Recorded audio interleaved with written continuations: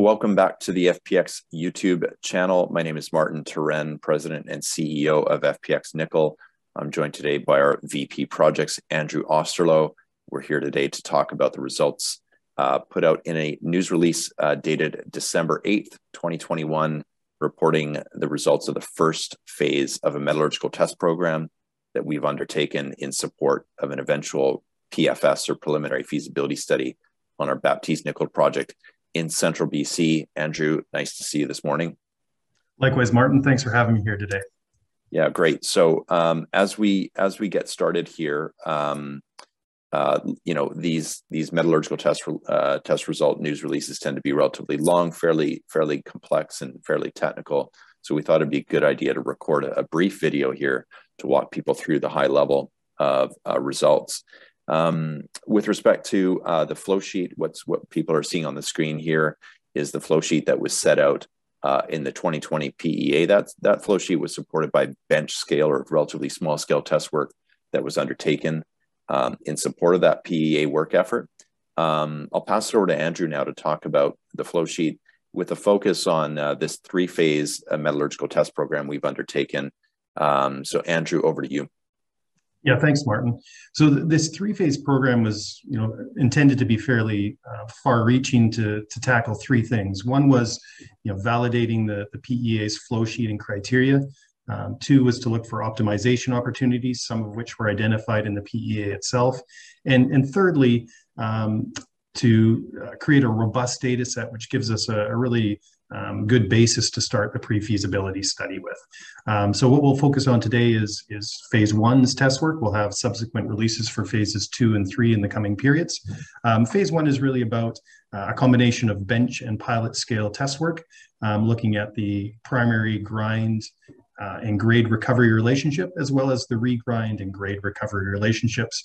And testing was done at both the bench and the pilot scale here. Yeah, excellent, Andrew. And I think it is important to note that those phase 2 and 3 work programs, phase 2 is underway, phase 3 will soon be underway, and we will have further news on those phases of the test program into 2022. Now, in terms of high-level takeaways, I think what we're seeing here is largely confirmation of those main unit operations in that PEA flow sheet. But over and above that, we're also seeing some opportunities for some very significant increases in nickel recovery, up to 5% over what we saw in that 2020 PEA. And Andrew, I'll pass it over to you now to describe, where those improvements in nickel recovery are coming from. What is the technical basis to say that we can potentially target up to 5% increase in those nickel recoveries? So, yeah, thanks, Martin. So the grindability work and the bench scale test work was largely confirmatory of the PEA, I think, as you summarized. But what was undoubtedly the most interesting results to come out of the phase 1 program was the initial piloting, the results of which you can see here. So I think, firstly, when we demonstrate or we talk through why we see these benefits here, I think it's important to differentiate the differences between the bench scale and the pilot scale work, as well as what we see in the plant. So at a bench scale, we typically grind on a batch basis. So that's to say a set amount of material is put into the mill and ground for a set period of time. And what you end up with is a relatively consistent particle size distribution across all the minerals. Whereas at the pilot scale and in an operation, we grind in closed circuit. So we have grinding mill discharge is sent to a cyclone classifier with the cyclone underflow, or the coarse material, sent back to the mill for further grinding, and the cyclone overflow sent on for subsequent processing, which in our case is magnetic separation. So why is this important for Baptiste? Cyclones are a sizing tool, but they're also strongly influenced by the density of the material itself. And hourite is very dense, 7.2, where our host rock, or our gangue, is quite a bit lighter in density of around 2.6 to 2.7. This is very significant.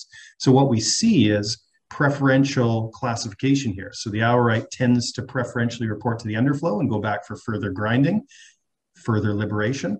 The gangue material tends to preferentially go to cyclone overflow and subsequent processing. So, that preferential grinding of hourite gives us improved liberation, which allows us to both target an improved recovery, which you can see here in demonstratively lower tailings grades, as well as improved recoveries, as well as we get better selectivity. So the mass pulls are able to be lower, which reduces our downstream processing requirements, most notably regrind.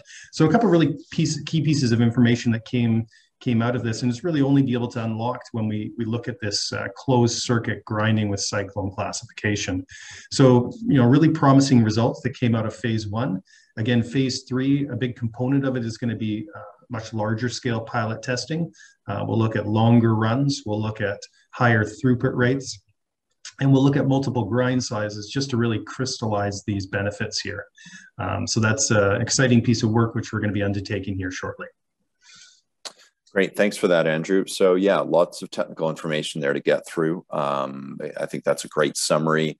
Really, again, emphasizing the two main takeaways from this release is one, that the test work to date has been largely confirmatory of that 2020 PEA flow sheet, which is a very significant de-risking step for us.